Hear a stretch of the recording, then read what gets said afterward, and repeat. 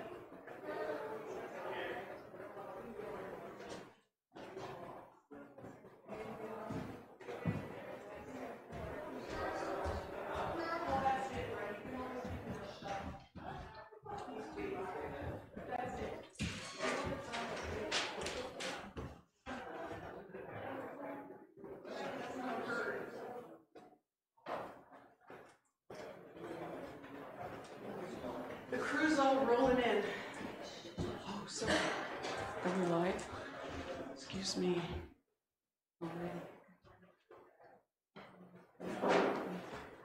These guys aren't here today.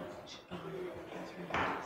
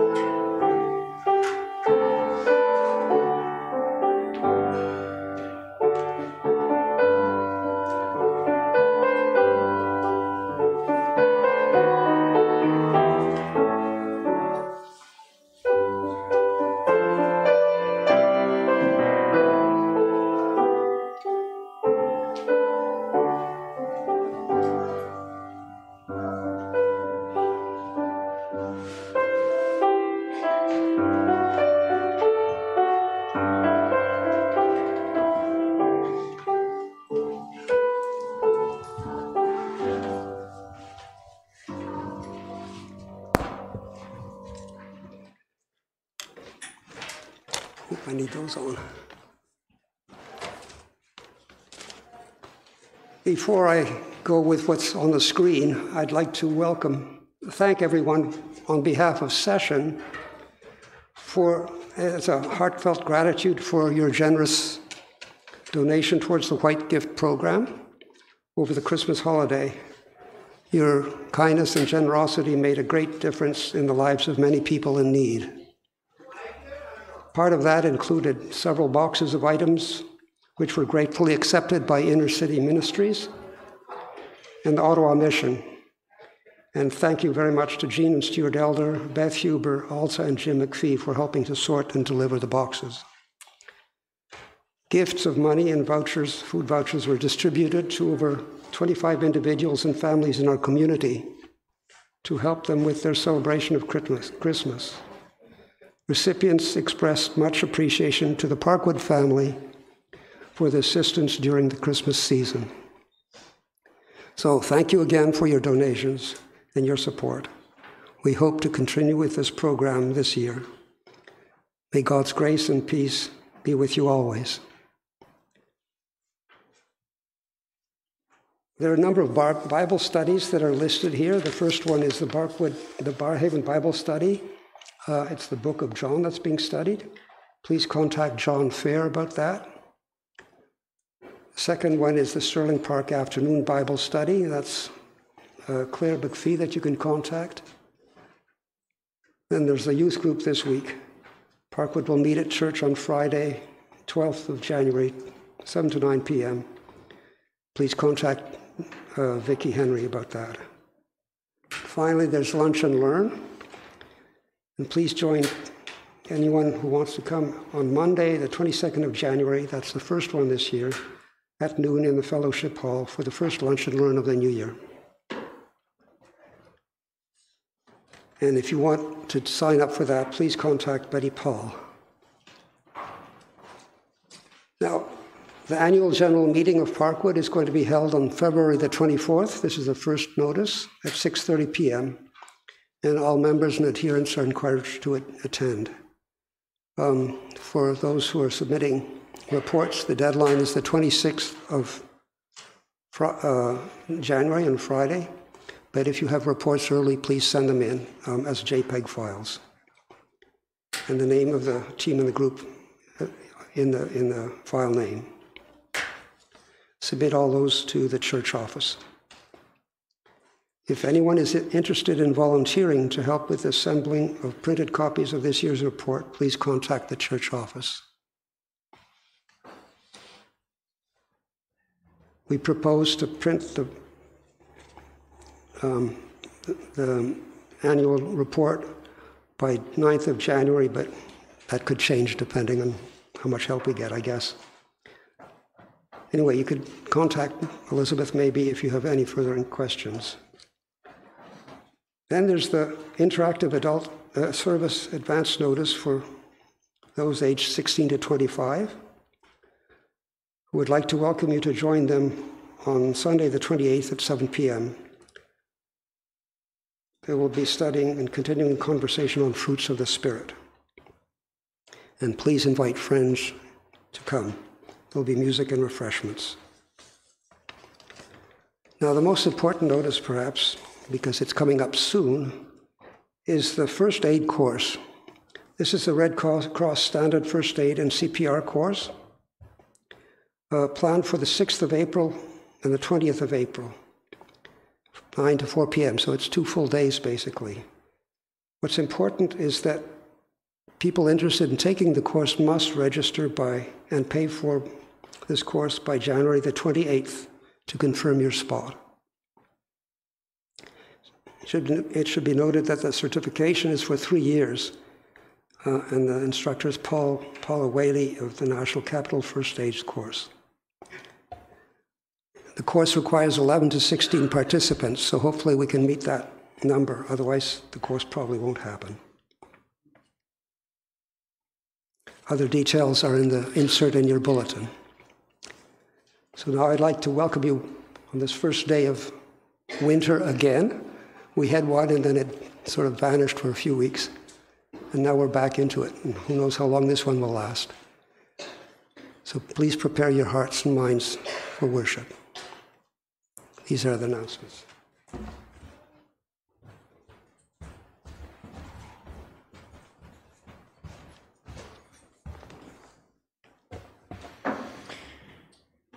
"6 days shall you labor and do all your work. The 7th is the Sabbath to the Lord your God." Jesus said, "Do not work for food that spoils, but for food that endures to eternal life, which the Son of Man will give you." They asked him, "What must we do to do the work God requires?" Jesus answered, "The work of God is this, to believe in the one whom he has sent." Let us worship God, and as we begin, let us sing "For the Fruits of All Creation."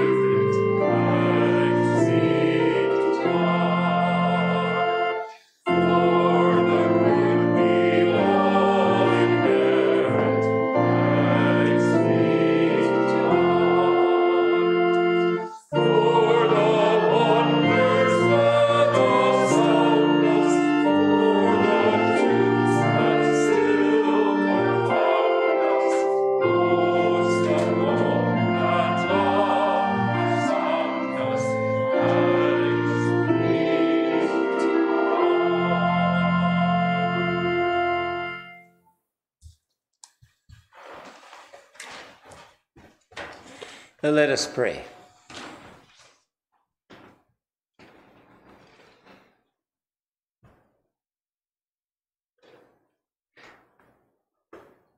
We come, O God, seeking refuge. But we come in hope, we come with joy, we come because it is your voice that calls us. And though we come from many different places and situations, we come to a God who knows us and understands us and is able to come and express to us that understanding, and more than that, a deep, very deep love. A love which has been proven by parting with your own Son for a time, that we might in him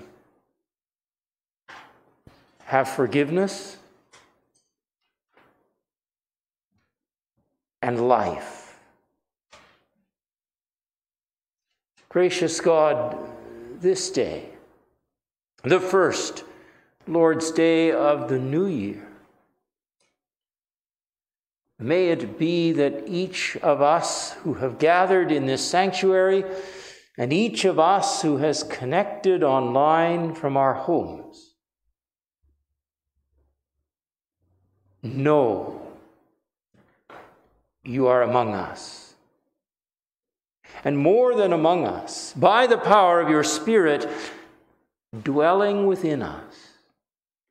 Bring us to faith, strengthen our faith, cause us to stand in the knowledge that we live in you, the one in whom we live and move and have our being. We confess, O God, that left to ourselves,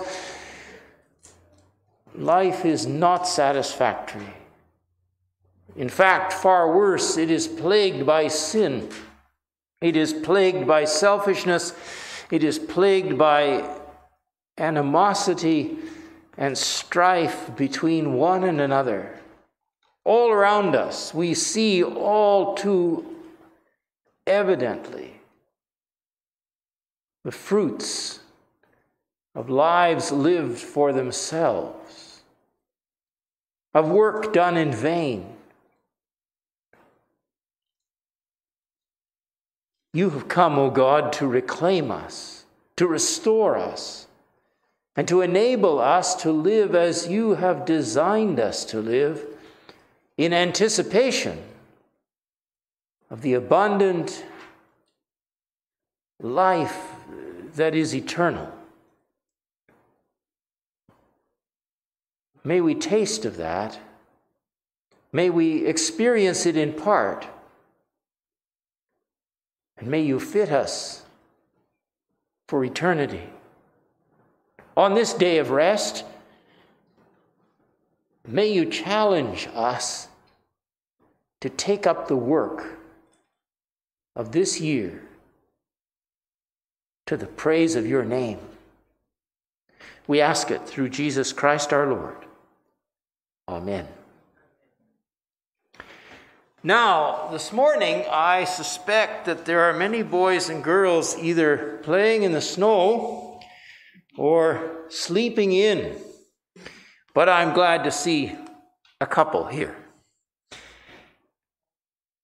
And all I want to do this morning, by way of address to the young and the young at heart,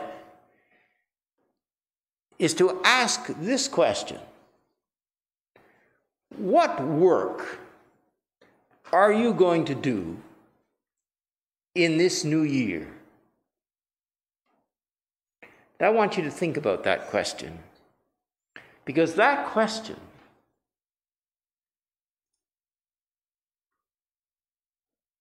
is one that God asks of all of us.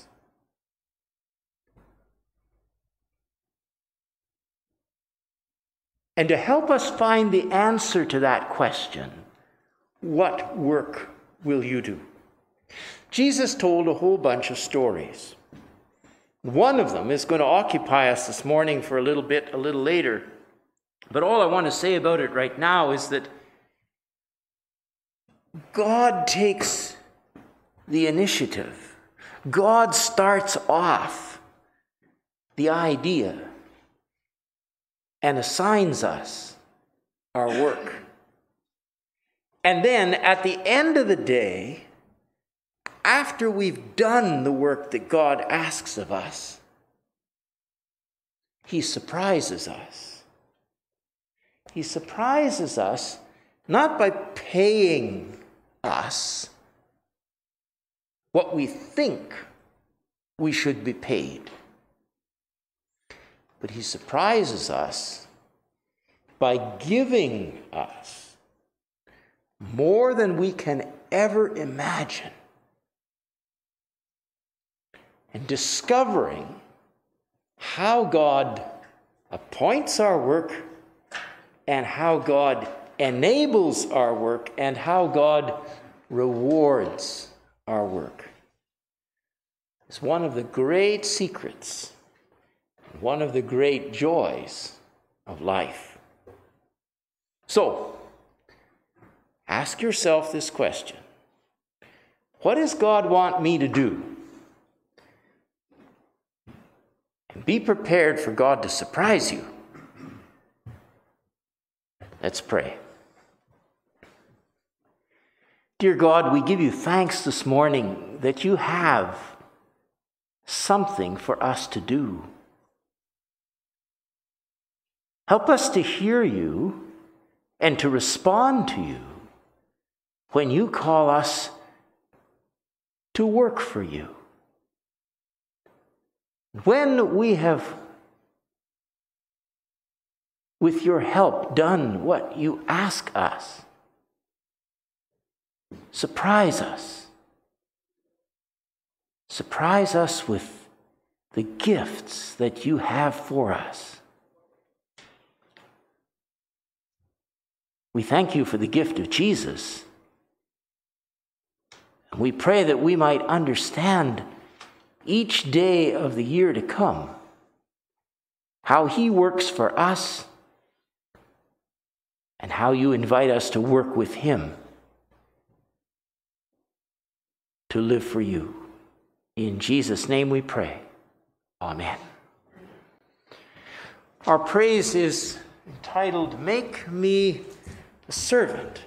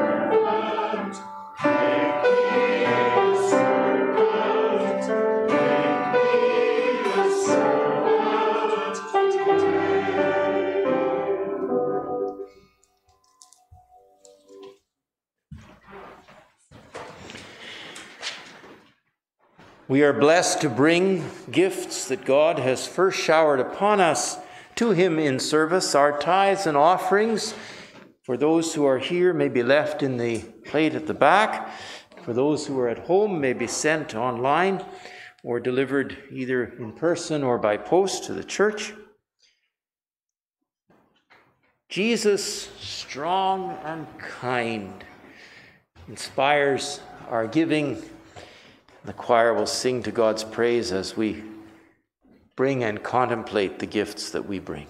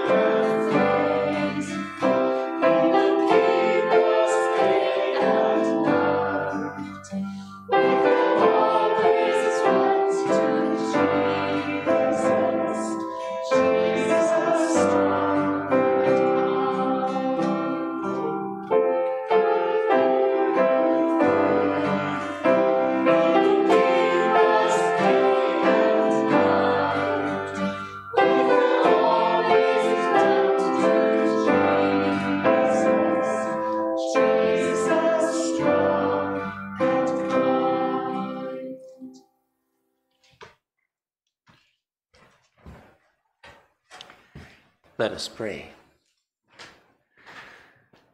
Gracious God, we bring gifts, gifts of love, gifts of work, gifts that are tangible expressions of the generous bounty that you have shared with us.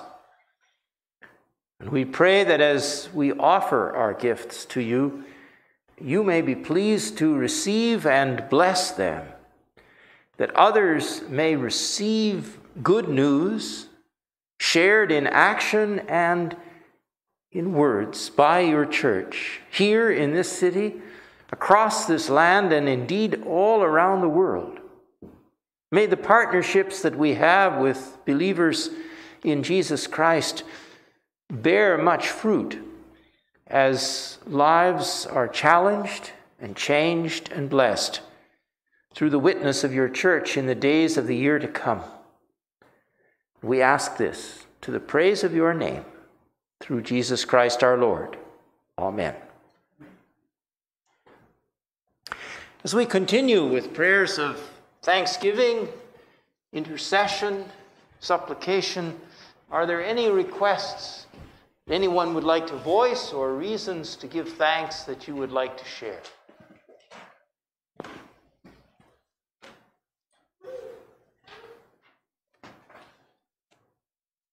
Yes, Dale. Obviously, in my case, things are happy over the last week or two, and all everybody's healthy.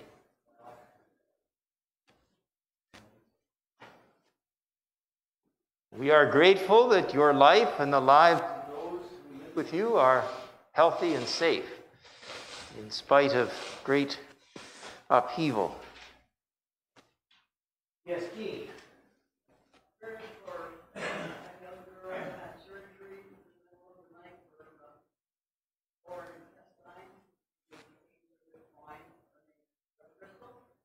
Crystal, pray for her and give thanks for timely medical help. Pray for healing. Anyone else? Yes, Asuquo.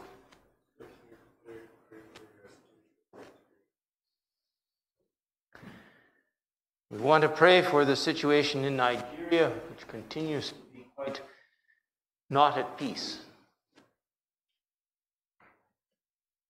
Anyone else?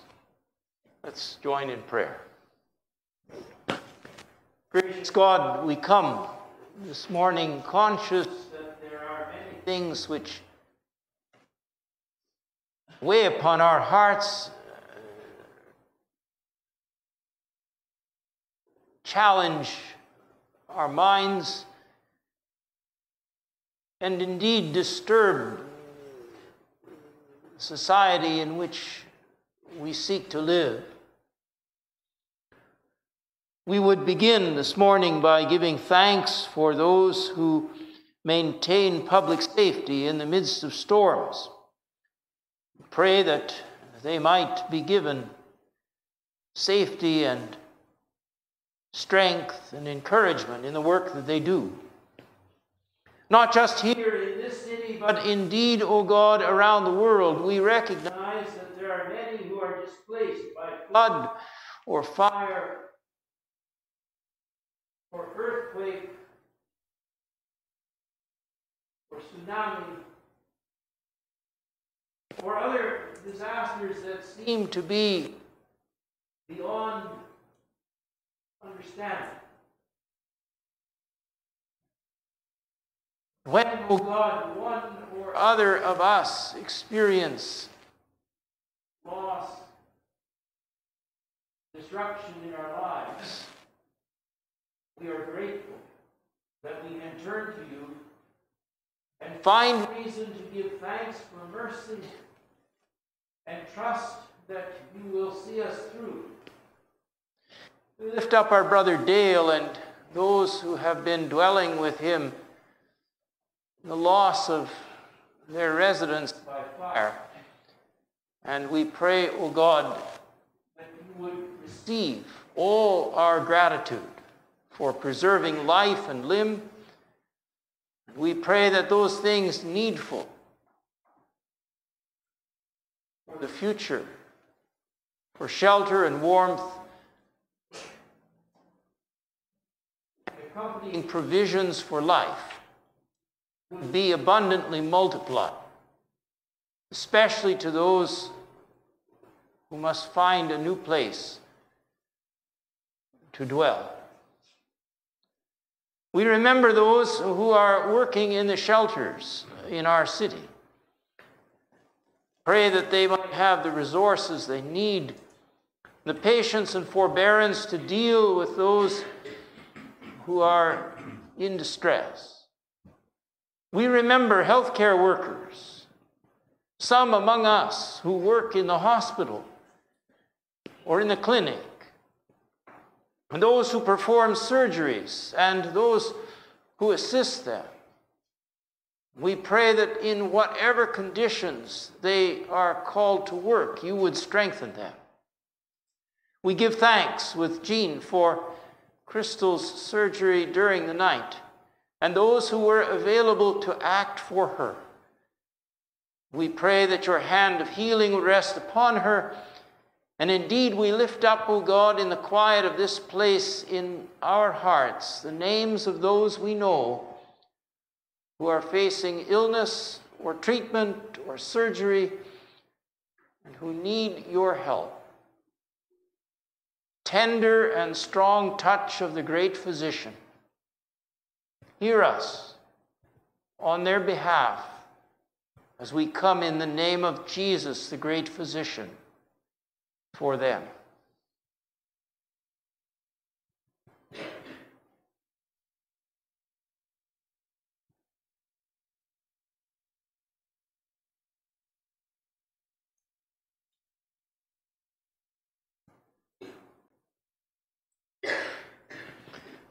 Gracious God, we also come This day for those who are persecuted for righteousness' sake, for those who find their lives displaced, or distressed, or infiltrated. We pray for Christians who are seeking to live in peace in Nigeria. We pray for those who are torn apart from their families in Gaza, Israel, Lebanon, Syria, Iran, and Iraq, and for all homes upon which death, injury, pain, and displacement come. Oh God, you have come in your Son to make peace. Peace in human hearts that leads to peace in lives. We pray that you would enable the power of the Prince of Peace to be recognized, welcomed. We ask, O God, that you would restrain the hand of the evil one. Those who have the levers of power, authority within their grasp, cause them to exercise those with restraint and with mercy. Gracious God, may the abundance of your grace sustain and bless each of us. Enable us to share that grace abundantly with others.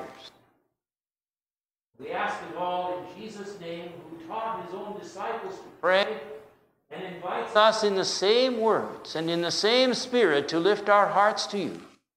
Our Father, who art in heaven, hallowed be thy name. Thy kingdom come, thy will be done in earth as it is in heaven. Give us this day our daily bread, and forgive us our debts as we forgive our debtors. Lead us not into temptation, but deliver us from evil. Thine is the kingdom, and the power, and the glory, forever and ever. Amen.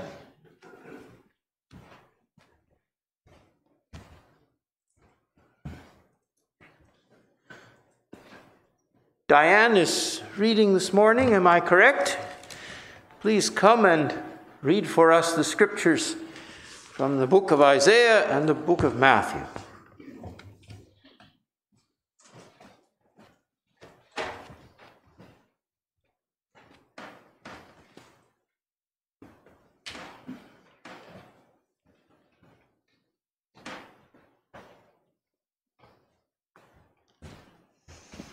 Good morning. The Old Testament lesson is from Isaiah chapter 2, verses 1 to 18.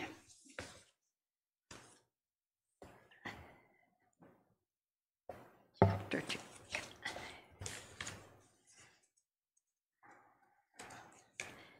The mountain of the Lord. This is what Isaiah, son of Amos, saw concerning Judah and Jerusalem.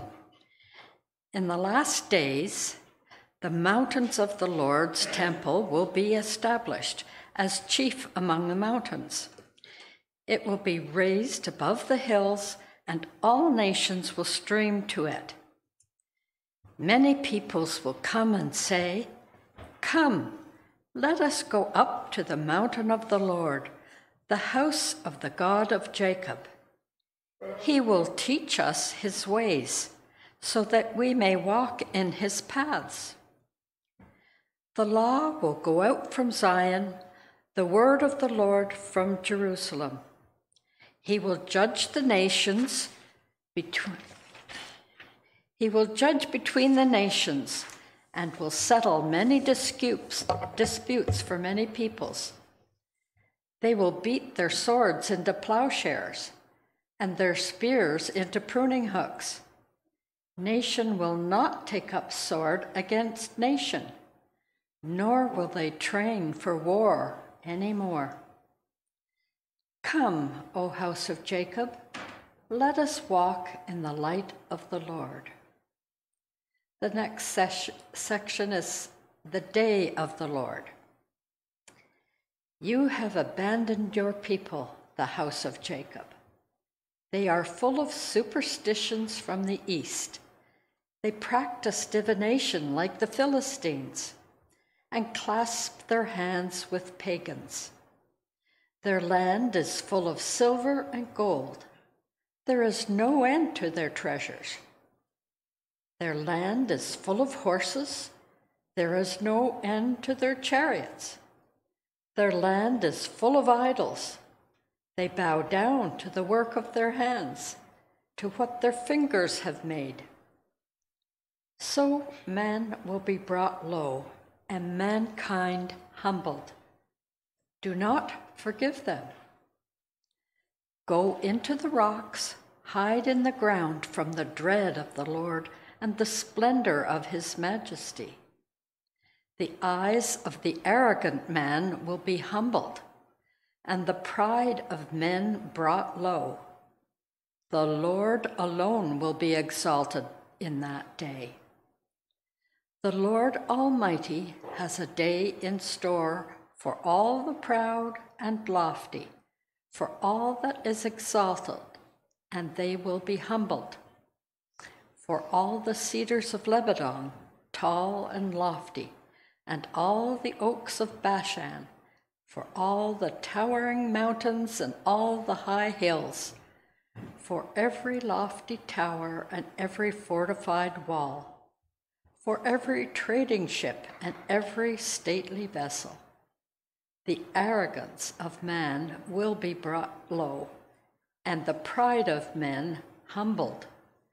The Lord alone will be exalted in that day, and the idols will totally disappear.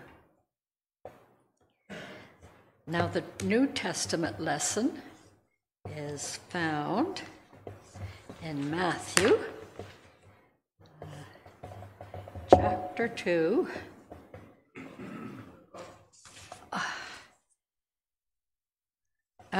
Chapter 20, verses 1 to 16. Matthew.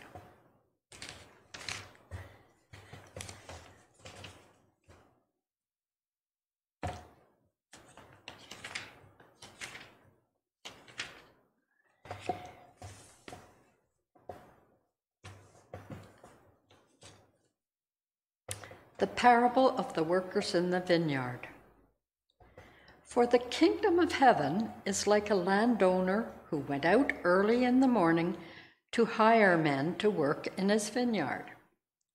He agreed to pay them a denarius for the day and sent them into his vineyard. About the third hour, he went out and saw others standing in the marketplace doing nothing. He told them, "You also go and work in my vineyard, and I will pay you whatever is right." So they went. He went out again about the 6th hour and the 9th hour, and did the same thing. About the 11th hour, he went out and found still others standing around. He asked them, Why have you been standing here all day long doing nothing?" "Because no one has hired us," they answered. He said to them, "You also go and work in my vineyard." When evening came, the owner of the vineyard said to his foreman, "Call the workers and pay them their wages, beginning with the last ones hired and going on to the first." The workers who were hired about the 11th hour came, and each received a denarius. So when those came who were hired first, they expected to receive more. But each one of them also received a denarius. When they received it, they began to grumble against the landowner. "These men who were hired last worked only 1 hour," they said, "and you have made them equal to us who have borne the burden of the work and the heat of the day." But he answered one of them, "Friend, I am not being unfair to you. Didn't you agree to work for a denarius? Take your pay and go. I want to give the man who was hired last the same as I gave you. Don't I have the right to do what I want with my own money?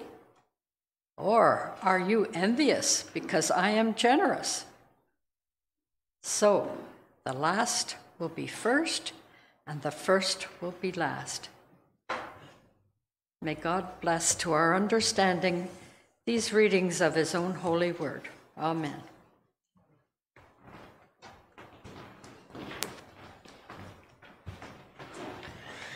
Thank you, Diane. As we come to reflect upon the scriptures, we're going to sing "All Who Love and Serve Your City."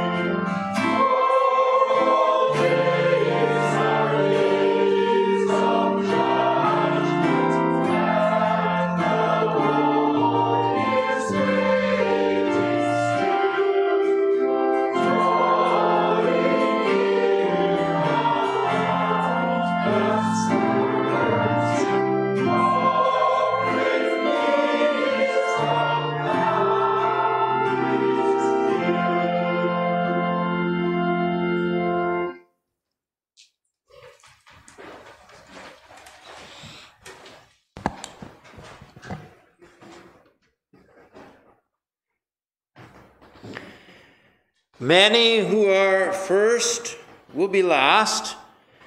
Many who are last will be first. For the kingdom of heaven is like a landowner who went out early in the morning hiring people to work in his vineyard.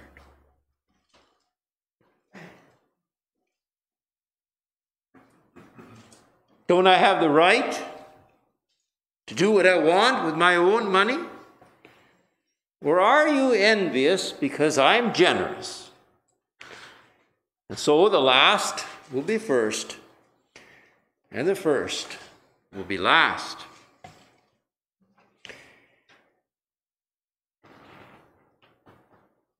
Now, before we take a close look at this parable, I need to say a couple of things by way of introduction.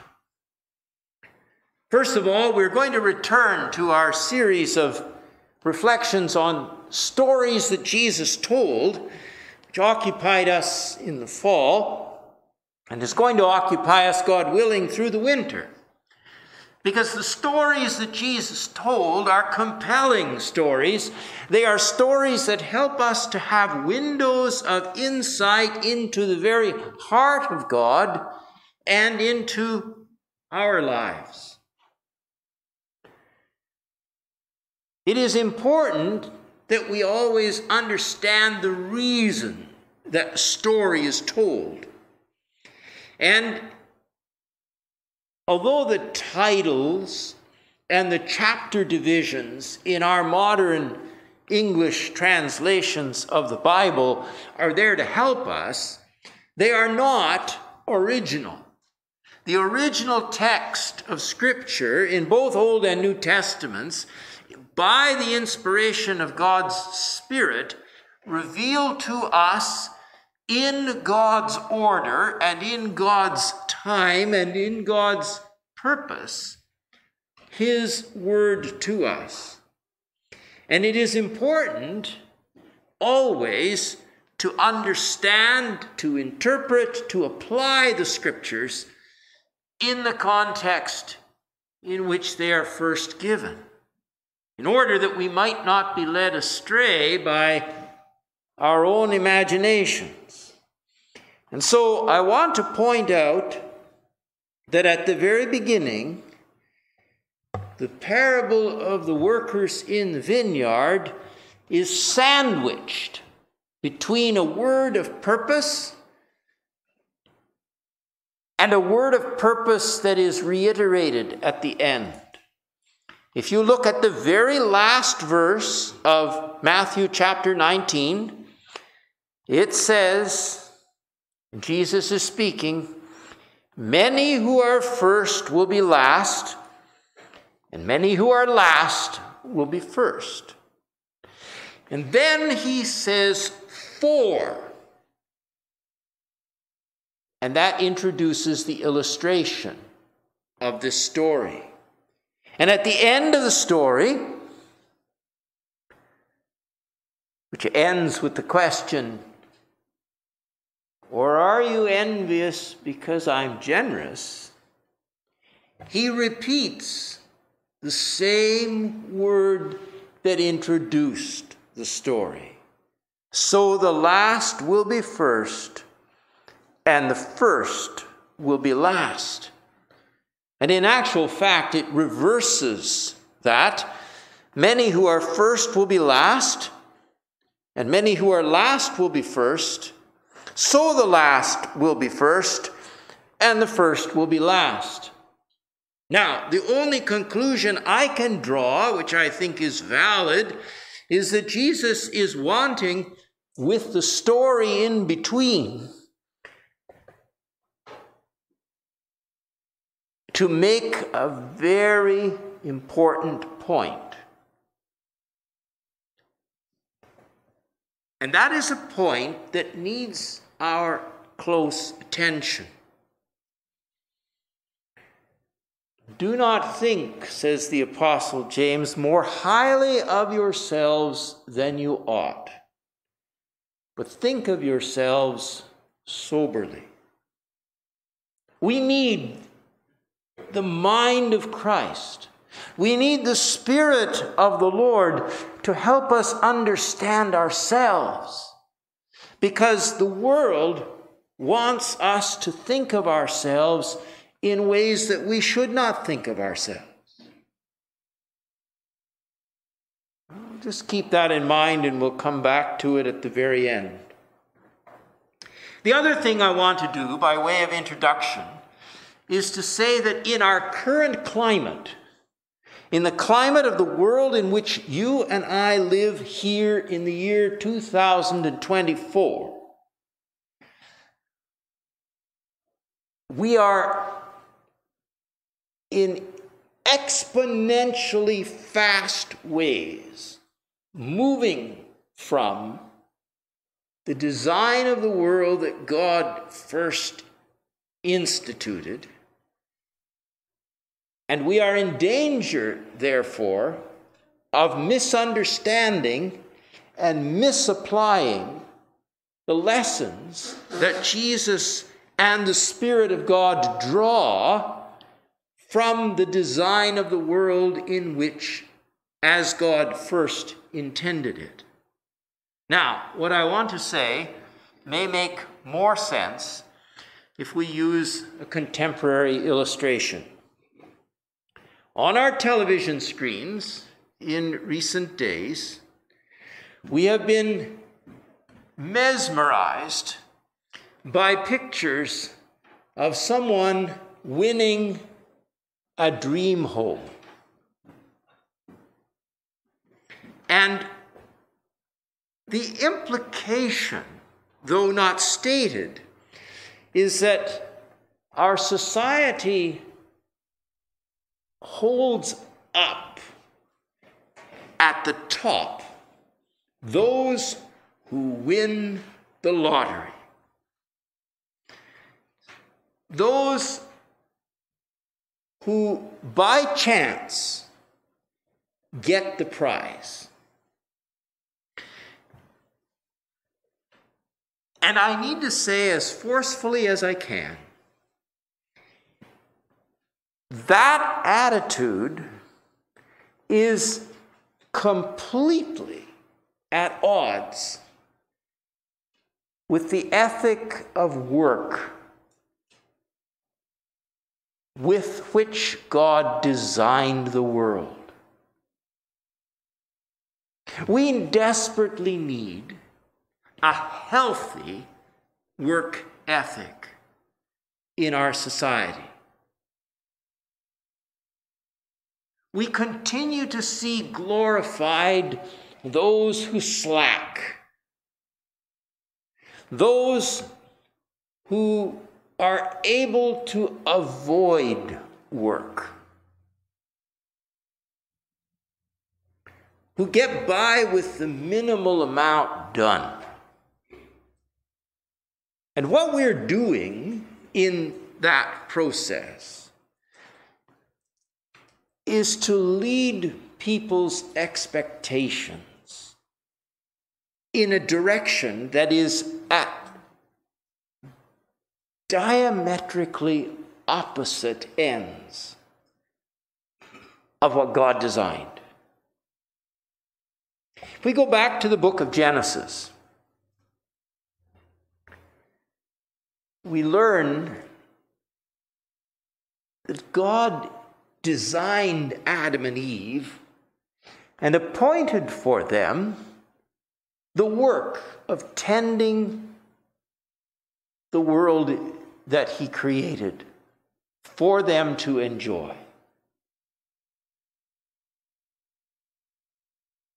Work was a God-given, God-appointed task. Not something initially that was designed to punish or prevent people from enjoying life. No, work was intended to be the means by which we embrace life. And even after Adam and Eve messed up and did what they weren't supposed to do, in Genesis chapter 3, God made it plain that they would work. And yes, work would bring sweat and toil, but work was still to be redeemed by being the means by which life was cared for. The life of the vineyard, the life of the garden, the life of the field, the life that is given in every seed-bearing plant entrusted to mankind for food. There is a connection between our being able to eat and live and our doing the work God asks us to do. So much so that in the New Testament, in 2 Thessalonians chapter 3, Paul reiterates the point, if one will not work, one will not eat.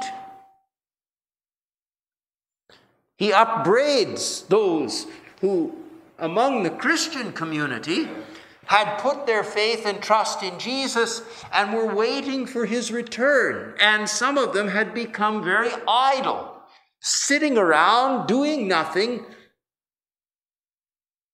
living as parasites off of others while they waited for Jesus to come and lift them up. Paul had to remind them, this is not the ethic. This is not the way of life God intended.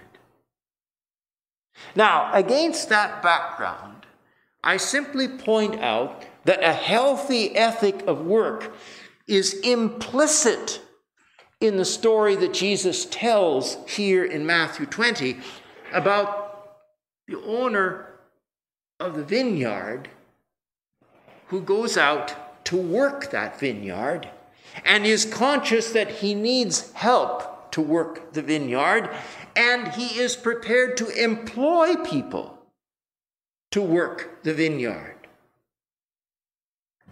And I want to suggest that the story of work and its results illustrates the kingdom of God. It comes out of a context in which there is a healthy ethic of work, and it is only in that context that we are confronted with a total surprise at the outcome. Because the parable is intended to turn upside down the logical consequences to the human mind of what that ethic produces. Those who work the hardest get paid the best. And that's where the ethic goes off the rails. Because in the beginning, God said, 6 days shall you labor and do all your work. The seventh is a Sabbath to the Lord your God, and on it you will not work. And when Jesus came, as we said in our call to worship, the question that he sought to answer, what is the work God requires? It is to believe in the one whom he has sent. Now, I want to get into the story for just a moment. And I want to point out that this particular parable of the workers in the vineyard illustrates fair work for fair wages. Fair wages for fair work. The householder goes to the marketplace and he says, I want to hire you to work, and I'll pay you a day's wage. The denarius was the amount commonly understood as a fair wage for a fair work. So, he agreed to pay them a denarius for the day as he hired them in the morning and sent them out to work. Now, second thing I want to point out is that that did not guarantee that everybody found employment. Because the third hour, which would have been 9 o'clock in the morning, The day was divided into 12 hours, beginning at 6 in the morning and ending at 6 in the evening. At the third hour, the same householder or vineyard owner goes back to the marketplace where people gather and finds that there are others who are looking for work. He says, you go work too, and I'll see that you get paid what's right. Again, the 6th hour, noon, our time. And the 9th hour, 3 o'clock in the afternoon, he goes out and he finds still others gathered round what we euphemistically now would call the manpower office, the unemployment center, looking for work. And he hires them. And then at 5 o'clock in the afternoon, an hour before the normal quitting time, he goes back again and finds still others standing around. And he says, what are you doing? He says, no one has hired us. Well, I'll hire you. Now's your time. Now's your turn. Unemployment among those who are willing to work is not a new problem. We like to think it is. It's as old as mankind. The other principle that is here is prompt payment for work done is God's ethic. When evening came, the owner of the vineyard said to his foreman, call the workers, pay them their wages. The law of Moses said you don't hold back the wages of a working person overnight, but you pay them at the end of the day. Beginning with the last ones hired and going on to the first, again illustrating what Jesus is going to do in upending the world's way of thinking. He says, pay them their wages.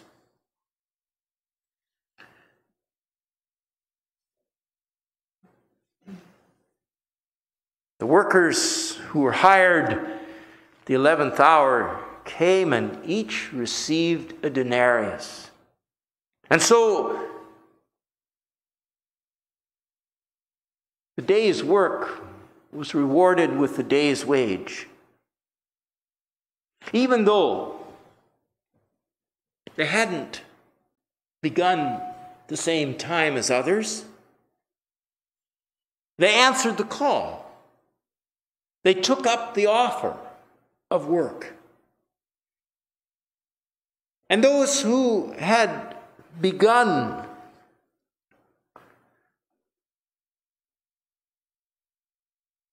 find themselves looking, wondering,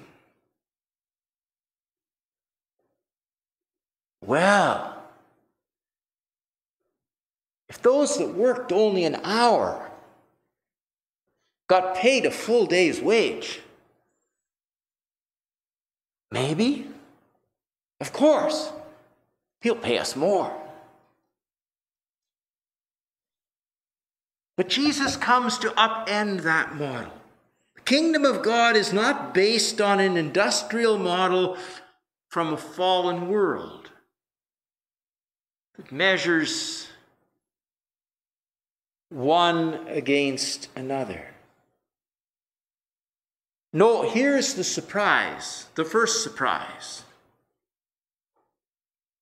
Everybody was paid a day's wage.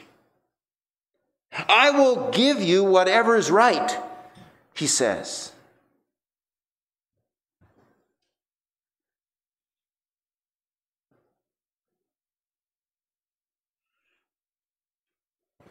Now notice our fallen world. Greed, that is, a desire for more, gives way to grumbling. Murmur, mumble, mutter, grumble.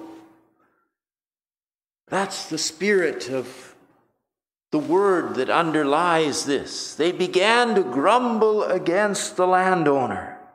And those who were hired last worked only 1 hour. And that was in the cool part of the day, after the sun had descended from its height. And those of us who have borne the burden of the work and the heat of the day, why are we treated equally? It's unfair. But the answer of the owner of the vineyard is, first of all, gracious. Friend, he says. He doesn't rebuke them. He doesn't come at them with all the barrels of the gun blazing. He says, friend, I'm not being unfair. You agreed to work for a day's wage, and I'm giving you the day's wage, just as I promised. But don't I have the right to do whatever I want with my resources? Or are you envious because I'm generous? What should be our response to generosity? Well, it certainly shouldn't be envy. And we should not envy the one who gets the prize, arguably undeserved. But if one is generous, the intent is to bring blessing. And the blessing is not just to the one who receives more than might otherwise be expected. But the blessing, if rightly grasped, is intended for everyone. Now, all this parable is to illustrate those who are first may in fact not be first. And those who are last may in fact not be last. The takeaways from this parable are that God calls all to work. God extends an invitation to everyone to enter into the blessing of his reign, his kingdom, revealed to us in Jesus Christ. And as God calls all, he gives grace to all who heed that call. All service is recognized and rewarded. But as God does that,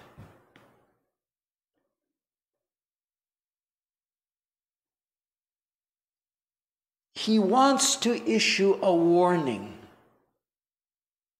And the warning is, those who think themselves to be more deserving may well find that they are less so.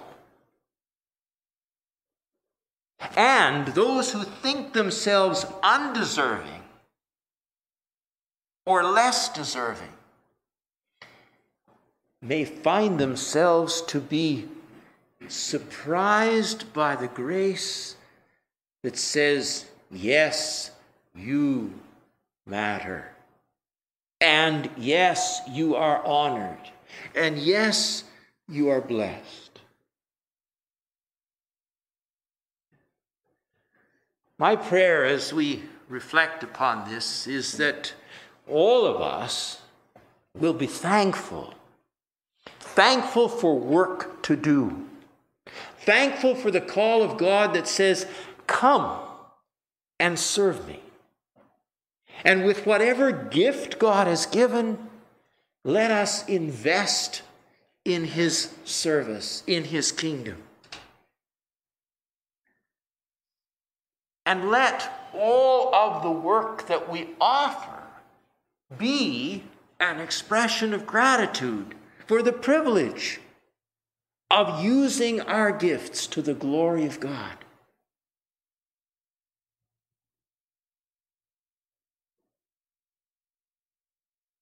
If we have truly received God's grace in the forgiveness of our sins, in the empowerment of our lives to live for him, may we give ourselves gratefully to him. And may the seeds of envy be banished from our midst. May the curse of grumbling disappear from our midst.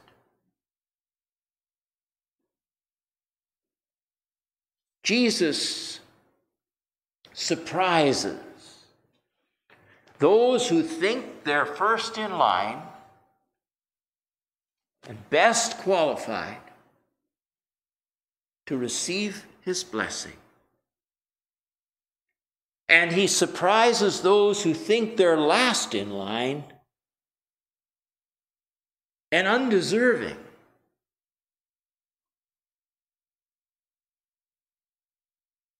So the last will be first, and the first will be last.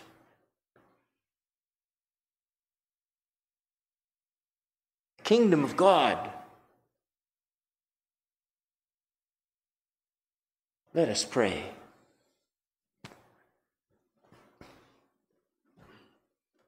We bless you, O God, that Jesus came to give us life and to help us understand the gift of life. Life as you've designed it, life as you've redeemed it in and through him. That the King of Kings, the Lord of Lords, the greatest owner of the universe should exchange the glory and comfort of heaven for lowly life, born among the animals, lived without a house or home to call his own. And to lay down that life, unjustly taken for crimes that he did not commit. And all because he loved. For you loved, O God, the world so much. You loved us so much. You loved me so much. You gave your Son, that I might have everlasting life, abundant life. May the life you give me to live, may the lives that you give all of us to live here and now, in the days to come, be lives lived in gratitude to you. May we offer our skills, our gifts, our talents. May we offer our time and our treasure and our resources. May we offer ourselves, not looking at our neighbor, but looking unto Jesus, who gave his life that we might live. May we give our lives in return, O God, in gratitude. And may the kingdom of God flourish among us. In Jesus' name, amen. Our closing praise this morning. Lord of the living harvest,